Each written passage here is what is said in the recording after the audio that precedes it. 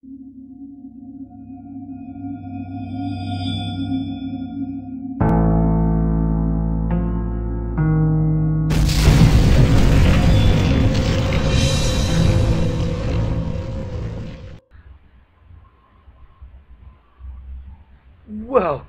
back to the imaginary gallery. Oh, yeah. This is the second installment in the Blast from the Past series, which is basically an offshoot of the Gay World of Narcissism. But it's kind of strange because after doing that first episode, okay, Orange is the New Black, I'm not Alex, but it got me thinking about some of the other stuff from like way back in the archives that was totally probably blocked out because it was sick. But I figured I could share this for you teens out there, because we all know that the modern day technology is way different than it was back then in the 80s. But I will give you these stories so you can laugh at them and be glad you don't have to deal with such things, or maybe you still do. I mean, human beings are universal. This is basically pre-teen, which I'm surprised I remember, which I have a crazy memory. I can remember like explicit detail from like a grade school classroom session one day, but then forget other years worth of stuff, which is strange, but be thankful I can remember this one, because it might steer you in the right direction or prevent you from going in the wrong direction. But basically, back in those old days, before you all were born, I was raised, as I said in the last episode, in a suburban, like, normal environment where people looked like Farrah Fawcett, and they didn't do anything to rock a boat or anything like that, and they were pretty Christian and anti-gay, and here I was, a kid, a preteen, growing up realizing that, oh my goodness, that's hot and that's a man, and then hearing somebody say, that person's a fag, and thinking, what's a fag?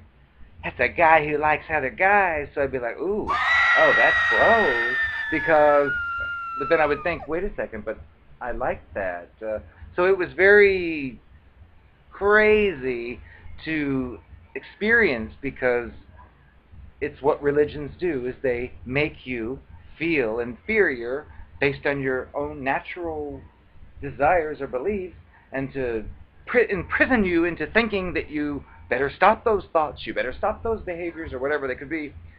But that's a different story for a different time. But anyway, I did not know any gays. I knew, let's say 13, 14, I knew what I liked, and I knew that what I liked was not right, so I couldn't really express it, but I still knew it, and I figured, well, I can't fake what I like. And so I was a little rebellious as well, as which came out later. But at first, I was just kind of like just trying to figure it all out. However, I would meet these kids at these malls and these places that people used to go, and name dropping. I think of it like this. In those days, we were the elite. We weirdos were the elite, because the top 40 normal Farrah Fawcett-haired people, they were like normal and dull. But we had that subculture I mentioned, where we probably had narcissistic traits, thinking we're better than all that crap of those fools that all look the same. At least we have different looks and like different music that's not on the radio, which nowadays it is, but back then it wasn't. It was like underground. But we felt like we had like an affiliation together in this subculture. But regardless, at the malls, they had record stores. I don't think those exist anymore, but they had record stores, and I used to go there and spend, well, still do if I go to New York City at the Virgin Megastore, but I would stand there for hours looking at every album cover. Back in the old days, they had LPs, big LPs, but I heard through the grapevine that a gay worked at one of these record stores, and I was, of course, like infatuated, thinking a gay, a real one, because I didn't know any gays. I didn't know what it was to be a gay, except what I heard, what I believe, which is really retarded now, but I thought that if someone is a gay, that means, if it's a man, that it's a man who likes men, period. Which means, in my twisted logic, I thought, ooh, if I put myself in his presence, he's going to be all over me because I'm a man or male, but that is not the way it works, which I learned at a later time. But again, I was a stupid kid with no role models to follow, so all I could do was go to that record store, look at him, and fantasize and think, ooh, he's really doing it. He's accepting who he is, but I couldn't dare tell my friends and family that I'm like that. So I was just like in awe of him and would go watch him and look at him. And I would meet people, too, other places, who happened to be his friend. And they would like say, oh, yeah, he's working down there at the record store. And I would think, ooh, really? And I'd go check it out. But again, I was so shy, so self-conscious, so not outgoing at all. So I would just go in there, look at him, he'd say, can I help you find something? And I'd say, I'm just looking. And I would just be standing there in this strange feeling, like, look at that. Oh, I was in awe. But again, I was preteen. If he said, hey, baby, come on, I wouldn't know what to do. But regardless, the idea was to figure it out. So weeks passed. I'd go in and out, see him here, see him there, but never really, like, spoke to him because I did not have the level of self-confidence required for such things. Which is different today. Today I go in there and say, hey, look at that Madonna poster. Look at her outfit. She's Illuminati. But not then. So what ended up happening here was I was very creative and had a very large imagination that liked to come up with ideas. And I took a piece of notebook paper and figured, I know what I'll do. I'll write a letter to the guy. And again, this is before the days of cell phones, before the days of texting. And so I wrote this big, long letter, just as if he was a friend, like, hey, yeah, you work in the record store. Oh, I love this group. I love that group, blah, blah, blah. And, oh, and I'd mention names I knew that were affiliated with him. And I would, like, hint. I would never, like, flat out say, I think you're cute. I would like to meet you. I didn't say anything like that, because I didn't know how, but I would just like say things about this and about that, and then eventually I put this letter in an envelope, and of course my heart was racing. I had adrenaline going when I figured I'm going to drop this off and see what happens. Maybe I'll get to meet a real gay and find out what it's like and what it means. So I walked in there one day stupidly and like walked up to him and I took the envelope and dropped it, and then I said, that's for you. Stupid. And I walked off and left. So I figured, okay, I planted the seed. He's got the letter. Okay. So I figured when I get home, the phone's going to ring and we'll have a big, nice talk. Wrong. Did not happen. And of course, week would pass. I'd call the store. Stalker, mini stalker, as a 13, 14-year-old stalker. Hi, did you get that letter? Oh, I just wanted to make sure. Oh. And eventually, another time I showed up, and I don't recall exactly if it was him or a coworker, but a girl, but someone said, oh, he's got a response for you. And I was like overjoyed, thinking, really? Oh, my ship has come in. Oh, and of course, that's not the way it worked. But I got this response, and it was in an envelope, and I took it and ran out of there. So basically, though, the letter I got was a rejection, basically saying, the phone calls have got to stop. This has got to stop. And it said something which I should have known. I didn't know, but it's like, if you want to meet someone, just go up and talk to them. Don't leave notes in a record store on the floor for them. Which again, so I was like, oh, okay, like soaking in every word because I was misinformed about the type of person it was.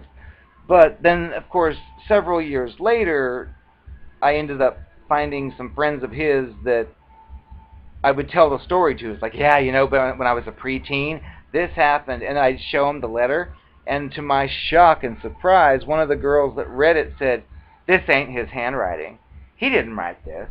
And she knew something about it because evidently it was like some scandal, like, oh, this young kid is writing me letters and flirting with me and da da da, and that was me. So here I was humiliated, thinking I didn't know what to do. I did what I thought I should, and this is what became of it. So when we started to get older, like teens, I'd see him out at some of the same venues I was at, some of the same concerts, nightclubs for kids, and it would be just like a sorry subject where I would just like, oh, there he is, and of course he would do the and look the other way. So I figured I ruined it with him. That was a mistake. So I felt kind of like a failure at that point with as far as him, because I followed my instincts, but they were totally off and probably off-putting. So here he was later, and I was just thinking, oh, can't we just forget all that? But anytime I'd see him, he'd look the other way and walk away, so I felt rejected.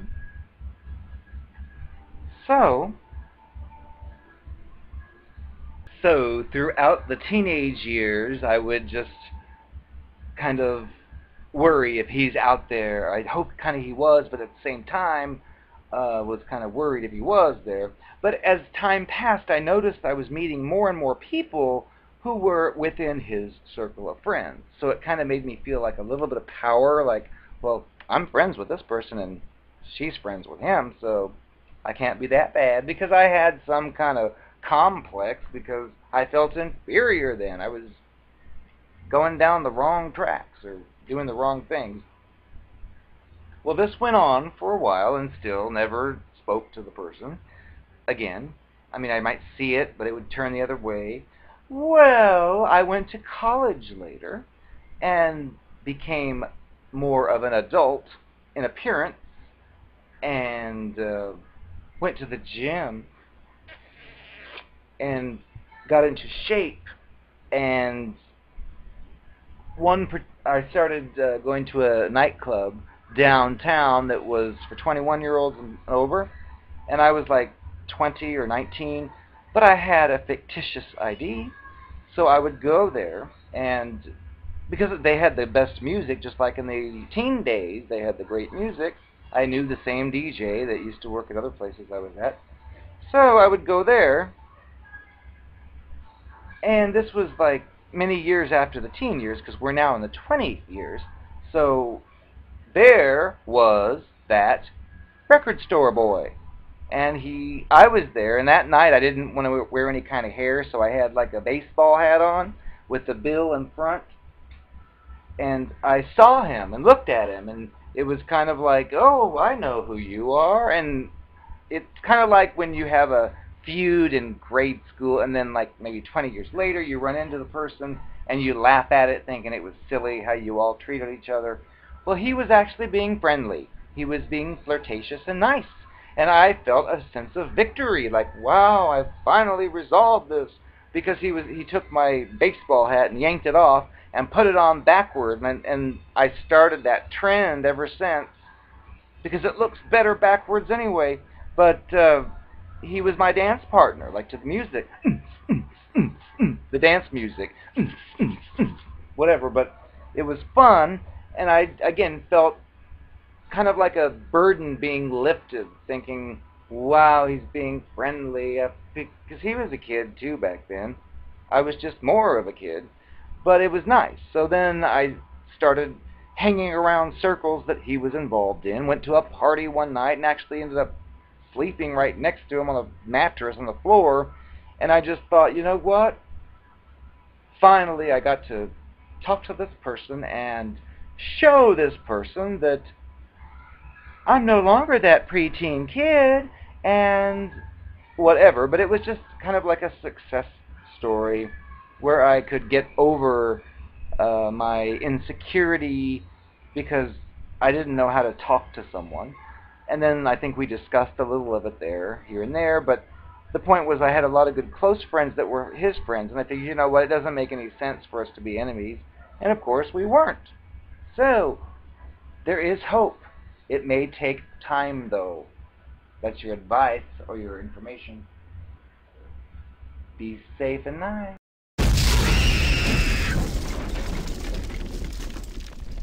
I'm a high fashion model.